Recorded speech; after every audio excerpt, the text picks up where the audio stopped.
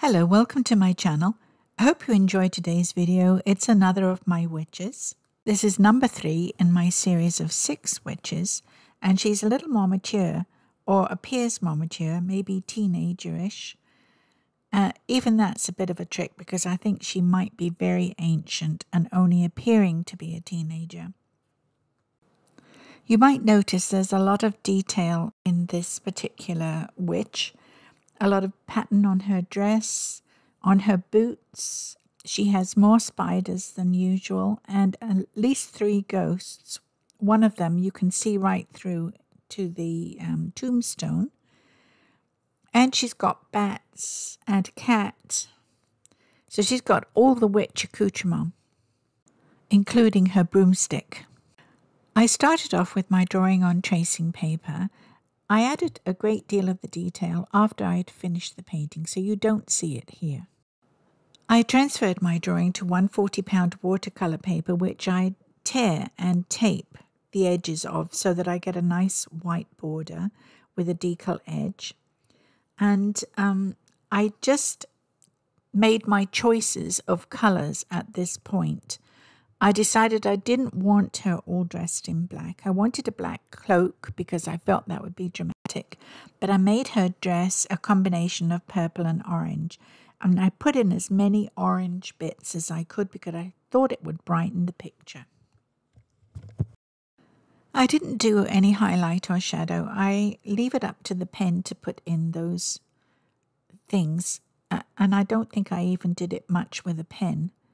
And I didn't do a huge amount of detail at this point. I know it looks like a lot, but it got even more.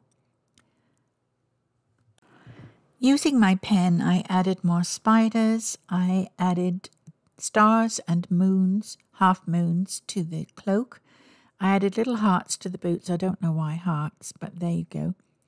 And I firmed up all my lines because I found that the paint sort of made them a little faint.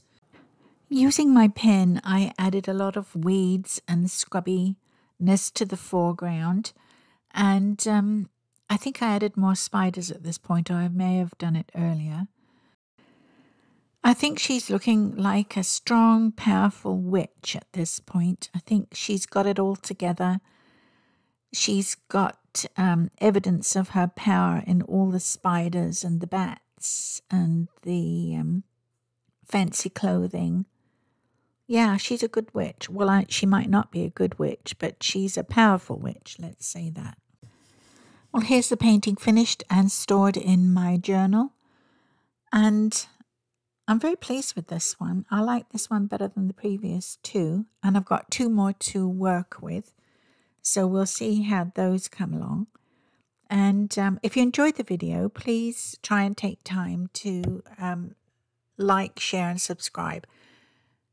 Liking and subscribing is the most important thing, I believe. It does help my channel grow. And I want to say a big thank you to everyone who's already done that. That is so helpful. And I'm very, very grateful that you took the time to do that. And I'll see you next time. I've got 2 more witches, 3 more witches, as I said. And I might do some other thing in between that. I've got some other things brewing in my head.